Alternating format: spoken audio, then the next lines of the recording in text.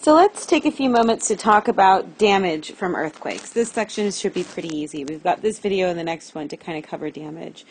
So obviously, the severity of the shaking and damage is going to depend on how strong the earthquake is, how far away you are, right, from the hypocenter, and how long the shaking lasts.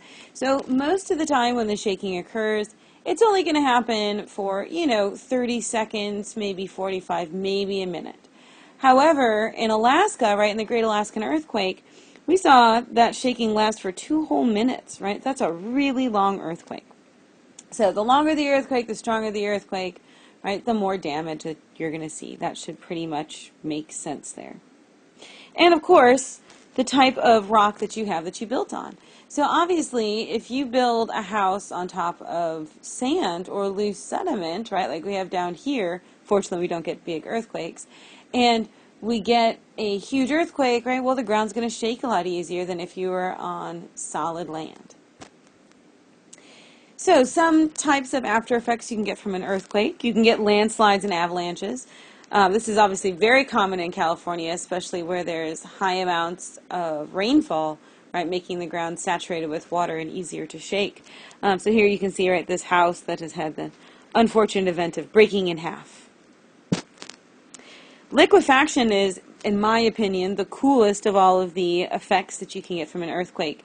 So what happens with liquefaction is, let's say right before a major earthquake, it's rained really hard and the ground is saturated with water. So what will happen if you get a big earthquake is that sediment will temporarily go into suspension in the water and it will all become liquid. So the ground will turn into, quite literally, liquid for a few moments while the shaking is going on.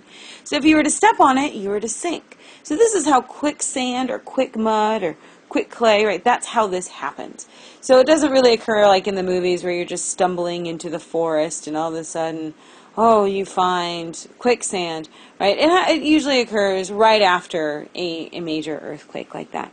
But as you can imagine, right, if you have buildings like we see here that are right on top of an area that was saturated and your buildings are not very well anchored and the ground turns into a liquid, right, well, you can see your buildings are going to fall down. So that can be a major, major problem. Fire is also a major consequence of earthquakes because when the ground shakes, sometimes gas lines and water lines break.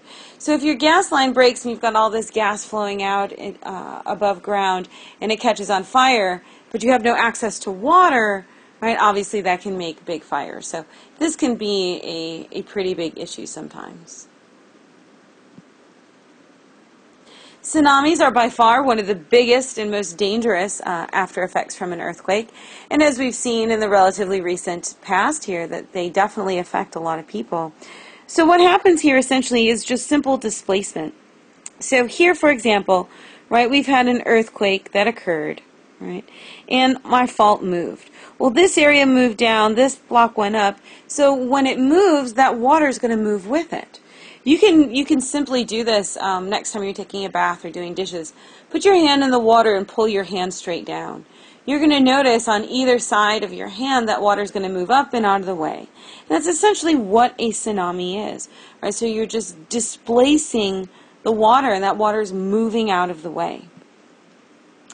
So what happens is as that water moves out of the way, you don't really notice a tsunami down here in the deep water because it's not interacting with the ocean floor. However, when you start to come up that continental shelf, that wave is going to get taller and taller and taller because the ground is physically pushing it upwards. And that's when you start to see the earthquake. There's been quite a few major tsunamis. In the last 10 years or so, there's been a lot of damage and a lot of deaths due from tsunamis. So tsunamis, being able to predict a tsunami to see when it's coming and how big it is obviously of huge importance, especially right if you live in a coastal area, which we are not immune to tsunamis either.